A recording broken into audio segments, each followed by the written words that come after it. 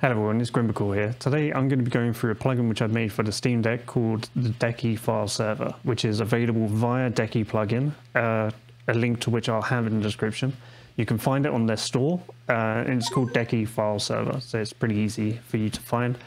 And what is it? So it is a way for you to be able to pick a folder from your file system, from your Steam Deck's file system, and expose it as a website to your local network. So you can access it via your phone or via your laptop or computer and download files from it.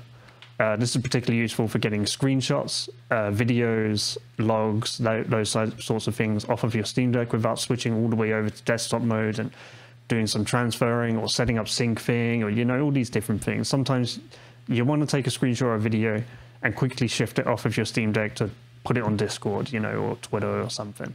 So I'm going to go through quickly on how it works and just give you a rundown of what it is and why I think it's pretty cool. I actually set this up for myself because I was trying to share Street Fighter 6 clips with a friend, and it was a nightmare. And I ended up building this plugin as a result of that. So if you're familiar with Decky, I've already got it installed here. It's called DeckyFileServer. So we click onto this and we've got two options. We've got Enable Server, which we'll do in a second, and we've also got Settings. So in Settings, you can select the folder that you want to expose and show as a web server. It should note that you don't want to run this on networks that aren't your own, typically, because you're exposing files which could, have maybe sensitive data or something. Especially if you're doing what I'm going to do here, which is share my home directory, which can have quite a lot of stuff in it that you've used or downloaded. So we are actually just going to pick Home Deck. We're quite happy with this. It's going to be a good example. The port you can change. You can just keep it as it is, but if you try to run the server and it says, hey, the port's in use, just change the number, and it'll work fine. Once we've done that, we're going to enable server, and now it is accessible via other devices on the same network. And to access it, you've got here a server address, Steam Deck, and the IP address. And note it's HTTPS, then the address, then the port number. So I already have this page up, so let me switch to it. Can I do this without removing myself? Yep, perfect. So here, I'm just going to refresh. It's not showing. Come on. All right, we fixed it. So this is what the page looks like.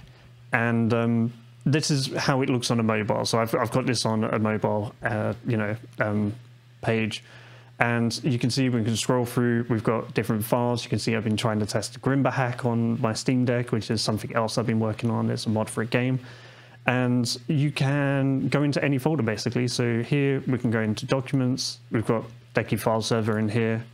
Go into Downloads. Got some files that I've downloaded. You can see I'm trying out some Melty Blood.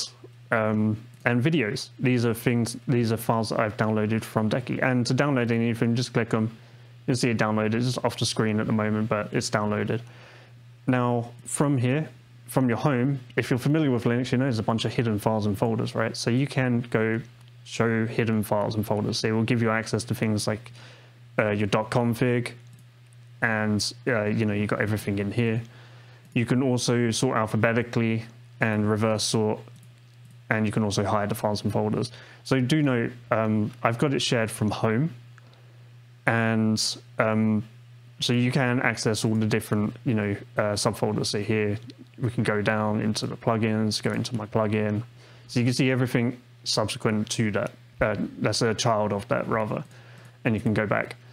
And that's pretty much it. The major thing to know is that the file server will automatically time out after 1 minute, and so if you don't access any page, if you just leave this page up for a minute and do nothing, or just don't load up the page at all, the file server will time out after a minute on its own, and that's just so you don't accidentally leave the file server running for like days and days and days. It's just to protect yourselves, and it gives me better peace of mind that people aren't accidentally going to expose files to people that they don't want to.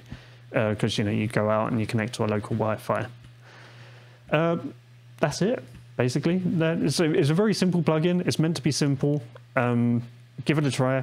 I found it very useful. I find I don't use it for days, and then I need to use it to get like videos. It's mostly videos, you know, through Decky Recorder. So yeah, anyway, have fun.